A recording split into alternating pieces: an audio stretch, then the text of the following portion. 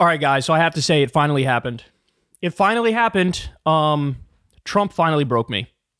And his transition is complete from the fake populist guy in 2016 to just, hey, man, I'm George W. Bush and Dick Cheney with bronzer on my face and yellow dye in my hair, right? The transition is over. It is done. Nobody has ever been more thoroughly an establishment Republican mixed with even higher levels of authoritarianism, right? That's what Donald Trump is. So he comes out at Bedminster, New Jersey at his golf course and does a sort of a campaign event here, a press conference here. By the way, why is he doing that? Look, there's a lot of speculation that, first of all, he owns a lot of different airports across the country, a lot of money. So he's stiffing the airports. But beyond that, he's also stiffed the indoor venues from his previous campaigns. That's why he was having a lot of these rally events outdoors. But remember, he got shot at when he was outdoors, so now he's scared to do them outdoors, so now he's got to go back indoors, but it's kind of hard to do when you owe all these venues tens of thousands of dollars, and he doesn't want to pay it. So, you know, his campaign is kind of between a rock and a hard place, right? Kind of between a rock and a hard place. And so what he's doing instead now is having a press conference at his fucking golf course in Bedminster, New Jersey. This is how he's trying to get the cameras on him. By the way, Kamala and Tim Walz are absolutely outworking Trump now. They're out there doing way more rallies, visiting way more states. Honestly, the Trump 2024 campaign really has shades of Hillary 2016 at this point. Remember that video he tweeted of him and Elon Musk, an AI video of them like dancing together? That's exactly like what fucking Madonna tweeted in 2016, showing her and Hillary dancing in a video. Like, they are circling the fucking drain, bro. Now, Trump's go-to move is just calling Kamala a communist and tweeting memes where she has the flag of the Soviet Union. You are washed. This is fucking Celtics Shaq type shit right here. So anyway, he comes out. Listen to the thing he says when talking about Kamala. And he brings up healthcare. Prepare yourself. Prepare yourself.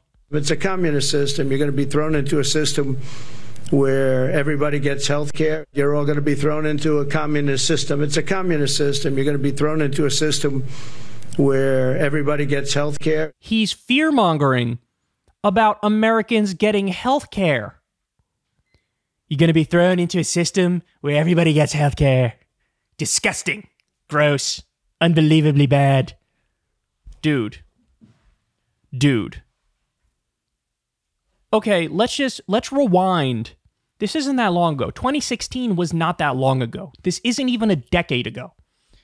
Listen to what Trump said back then. Ready? This is Trump on 60 Minutes in 2016. Here's what he said about healthcare back then. Everybody's got to be covered. This is an un-Republican thing for me to say. Universal healthcare. I am going to take care of everybody. I don't care if it costs me votes or not. He also goes on to say, when pushed, the government's going to pay for it. The government's going to pay for it. See, back in 2016, he at least had the sense to know, I have to at least pretend to be economically populist. I have to pretend like I'm going to center the American middle class, working families. Now, that is gone. He's just a angry ball of grievance and hatred. That's what he is. So now, all he's concerned about is political persecution. They're coming after me wrongly. This is unfair. Me. We played his ad from the other day that he posted on Twitter, where the whole thing is lawfare, witch hunt, unfair persecution. In a whole 2-minute and 30-second ad, he didn't mention policy. He didn't mention wages. He didn't mention healthcare. And then now, in a casual press conference, it's going to be horrible. It's going to be communism. She's bringing in communism. People are going to have healthcare. Oh my God. Total 180 in terms of rhetoric. By the way, to be clear, on policy, he was always the same. He was always a dyed-in-the-wool right-winger on policy.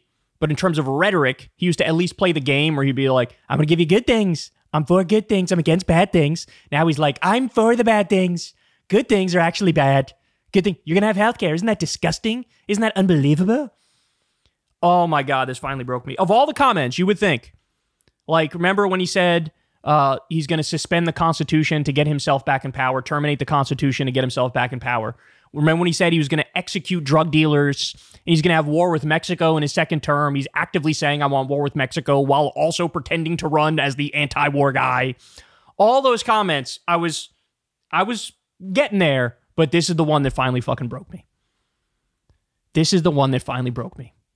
Fear-mongering about people getting health care. And I'm sure he knows nothing about the state of our current healthcare system. We rank, according to the Commonwealth Fund, they do a study on this every few years, we rank 11th out of 11 for the modern industrial developed nations when it comes to our healthcare system.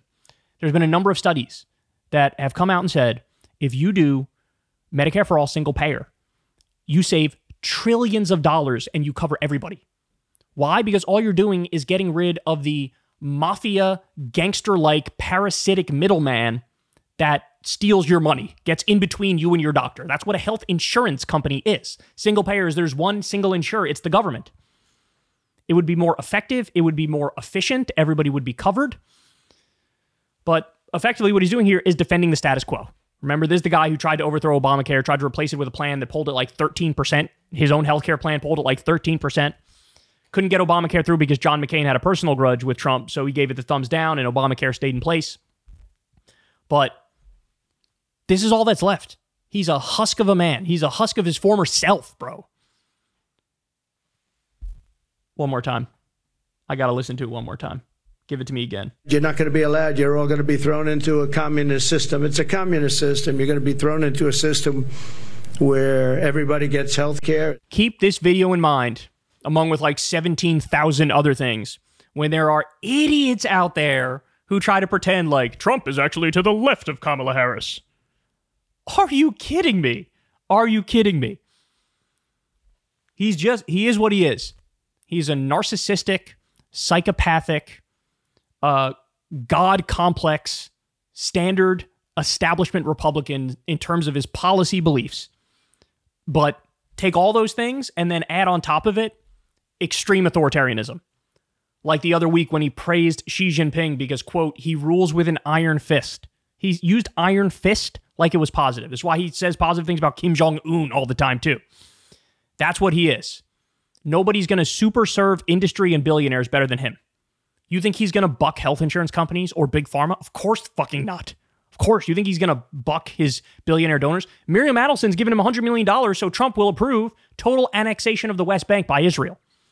Nobody has been a bigger cuck to their donors in human history. And however bad it was the first time, it's going to be even worse the second time.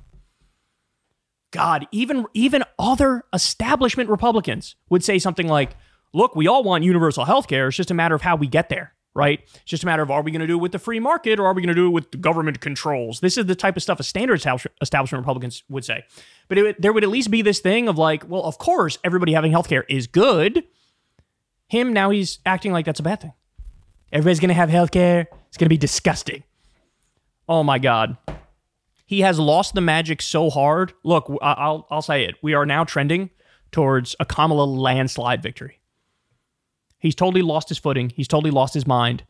He has no idea what strategy to use. That's why he's out there questioning Kamala Harris's race, calling her low IQ, obsessing over crowd sizes, because there is no core to this man. There is no guiding principle. It's just fling mud and hope something sticks. And when you are just positioning yourself as I am adversarial to this person, well, then guess what? When she comes out and says, I'm going to ban price gouging, you're going to say, price gouging is actually good. It's actually a good thing. Have you thought of that? Price gouging is good.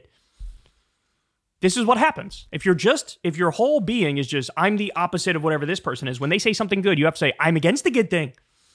When they start talking about paid time off, when they start talking about free school meals for kids, we all know what Trump's going to do. This is socialism. This is communism. Can you believe feeding the kids? Feeding the kids is terrible. Why would you want to feed the kids? Could you believe giving people 12 weeks paid time off?